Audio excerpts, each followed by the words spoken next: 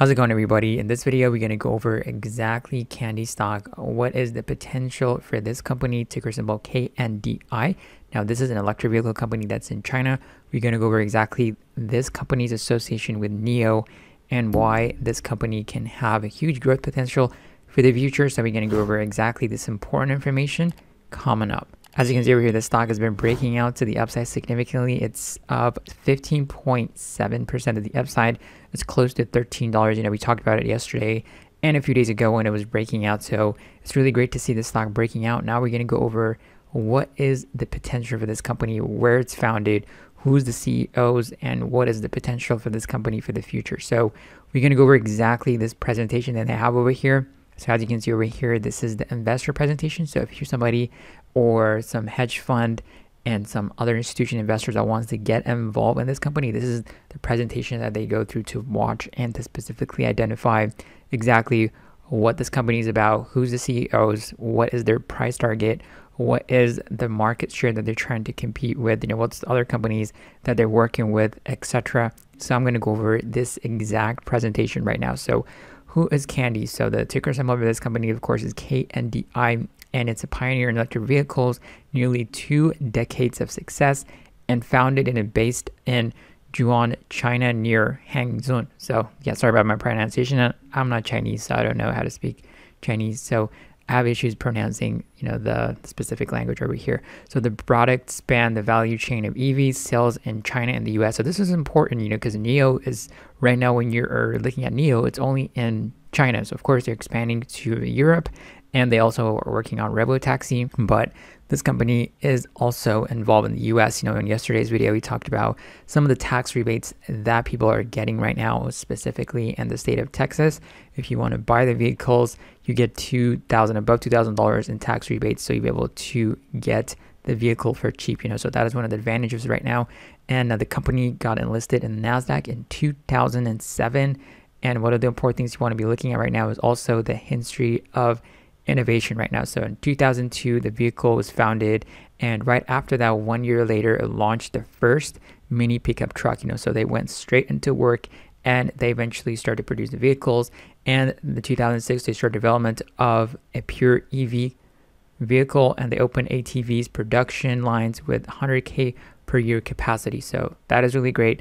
And as you know, in China, that when they build factories and things like that, they work super fast, and the factories are established really quickly. So 2008, our first EV exported in the US. So that is really great. Right now we're in 2020. That is approximately 12 years ago. So that is really great. So the company really has a lot of history when it comes to that, and NASDAQ IPO.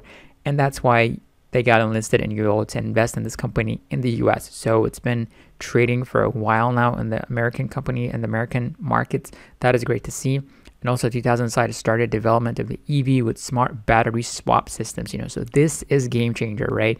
So what is the other company that uses battery swaps? That is, of course, NIO. So NIO is a company that uses this technology, and we're going to talk about later on, like, who invented this specific technology. So 2017, they founded an IV relationship. 2018, Knd's, consumer sales of EV in China exceeds 70,000. So that is really great. 2019, U.S. National Highway Traffic Safety Administration approves K23 and K27 for import to the United States. That is fantastic. 2019, that was a game changer for them. That's why you're seeing their vehicles in the U.S., specifically in Texas. So Kndi EV approved by China, NDRC, and MIT officials, become a dual qualified pure electric passenger car manufacturer. That's great. And also 2020, launch event and pre-sales for K23 and K27 models in the United States. So this is currently where we're sitting at right now in 2020. So that's going to be the CEOs for the company. So the chair executive officer, which is CEO, is Mr. Hu. Over here we got Alan Lim, which is the chief financial officer, and Johnny Tai, which is CEO of SC Auto Sports. So that is really great. These are the companies you can definitely go and do more research about the credentials of this company. And of course, they're leading the company. They definitely have experience when it comes to electric vehicle companies, and they're trying to expand this company to grow. So the investment highlights that we're going to be talking about, the large market, diverse line of businesses, and some of the strong partners that this company has right now. So they're tackling, of course, the massive market opportunity, which is the Chinese market. So China is the largest EV market in the world, over 50%. So that is a lot. When you're looking at the world, that's like 50%. That's huge. So the 2022 forecast is 2.2 million vehicles. So that is also a significant number to hit, and over 40,000 annual growth from 2017 to 2022. So 2017, they're sitting at right around over here, and their 2020 goal is to sit right around over here above units. This is the amount of units that they're talking about. So that is really significant, huge. And also the massive market opportunity when you look at it is China market dominated by entry-level vehicles, and Kndi specializes in entry level. So the mainstream price for vehicles is $21,000 to $28,000, which is going to be the RMB equivalent. And also the mainstream range is between 90 to 120 miles.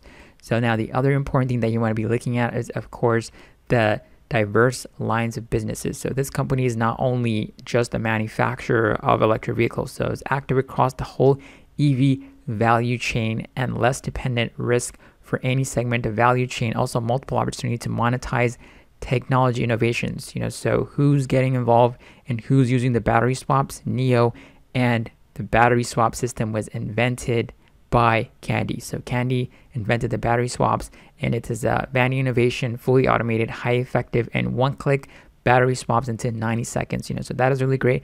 And also the EV sales in US and China, entry-level mass market vehicles, and the EV parts also, the sell and a variety of parts to multiple OEMs, and developing new markets like EVs that allow battery swaps. So this is one of the technologies that NIO uses. And Kndi is not only just a manufacturer of electric vehicles, they also have another business, which is battery swap systems. That's what they provided. Of course, if NIO grows, of course, Kndi is going to be the one that's going to be providing them this specific technology. That's why they install and things like that. So off-road and ATVs, Motor Day 2020 best off-road go-karts, Kndi is a top pick. So this is another, model that they have right around over here. So the diverse business lines of EV is going to be the new models, going to be K223 and the K227, sold in China and the US. So these are the two models right now. They're available in the US. This one is the one that's available in, in Texas, and also this is going to be in the US. And this is the one that I really like, which is the Maple 30X. I like it a lot. It looks way better. The design looks way better, from my opinion, from the K2 and K23. And the size functions, price aimed at large mass markets, and also the Maple 30X crossover sold by affiliate company Fengxing. So they're selling it at the current moment, so that's really great to see. And also it's really super affordable, so when you look at electric vehicle companies, some of the competitions, of course, Tesla is trying to work on their battery technology so they can be able to lower the cost of their vehicles, and that is one of the things that they're trying to get market share. So of course people do not want to spend a lot of money, and they want to attract the average person that's living in China. So the average person, of course, they want to save money, and as long as they can provide an affordable vehicle, they're going to be able to deliver that vehicle, and their sales going to be increasing. And so the K27 is the affordable starter EV, first 1,000 for as low as 9,999 after federal tax credit. And the one you go up from that, you get the K23, which is the next step up, which is as low as 19,999 after federal tax credit. So this is going to be great for the urban family. And this is one of the things that you want to track if you want to save the environment, if you want to save your money in gas and get a federal tax credit, things like that. Definitely people are going to be checking out this company. So the US launch opens new market. So it's really great.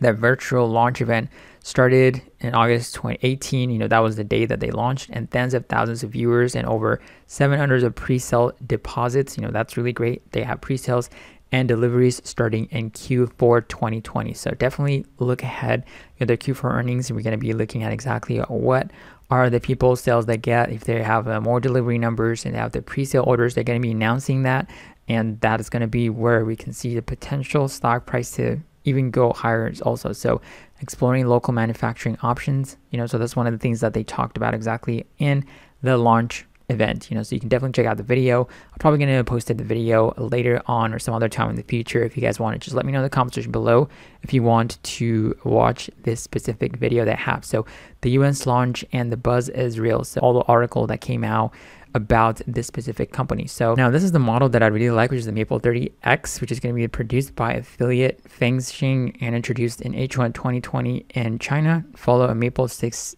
be recently announced. So I like this car design better than the other two models that they have over there. It looks attractive to the eye, and I personally, like this car better. And one of the important things that I talked about, of course, is the battery swap systems that NIO uses, which was invented by Kndi in 2009. So that's fantastic. Fully automated one-click battery swap in 90 seconds. And this is what NIO uses at the current moment. And one of the things that you want to be looking at, so this is also an extra model that they have over here, which is an award-winning and fun off-road and ATVS. This is another vehicle design. This is sold also in China and the United States too. It's really pretty cool. And now when you look at the partners that they have over here, Fengshun Automotive, result of joint venture between, Geely and Kndi. Kndi currently owns 22% of Fengshun, and Geely is one of the largest private auto companies in China. And sales of Maple 30X started in 2020. Maple 6V recently launched. So that is really great. And also another partner they have is Ride Sharing Alliance. This is also a third-party partnership that they work with, and they use their different models over here. And these are going to be the main financials for Q2 earnings that they have over here. So of course, the stock price significantly, it did not really react positively to their earnings reports when they announced it, but the stock really started to rally after they announced their earnings report.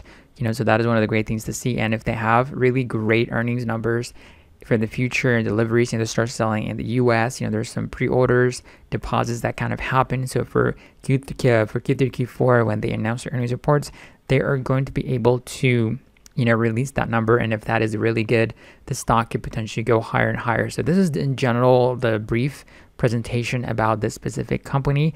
And when you look at the stock price, right now it's sitting 15% of the upside. So it broke out significantly from the price point of around $10.60 over here. This is like a multi-month breakout.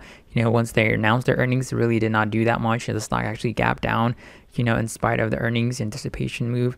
And right now it's just breaking out significantly the upside. A lot of people are getting attracted to this. There's not a lot of institutional investors over here, and there's just retail investors and some other insiders that own this company at the current moment. So if you like it, definitely give it a try for the long term if you believe in the company. But in the short term also, it definitely has the potential, to spike up significantly, lock in your profits. But this is definitely a company you need to be watching. Even if you don't want to get involved in it, just keep it on your watch list and see if there's going to be more positive news. If there's going to be when they announce their Q4, Q3 earnings reports, and see exactly if you like their numbers and their growth and what they can come up with. So we saw exactly the history of the company. So definitely keep an eye on it and see what is the potential for the future. So if you have any questions, any comments, make sure you drop in the comment section below. But make sure you subscribe to the channel, and also if you want to sign up for Webull, and also check out some other links available in the description box below. But I catch you on tomorrow's video. Have a wonderful day.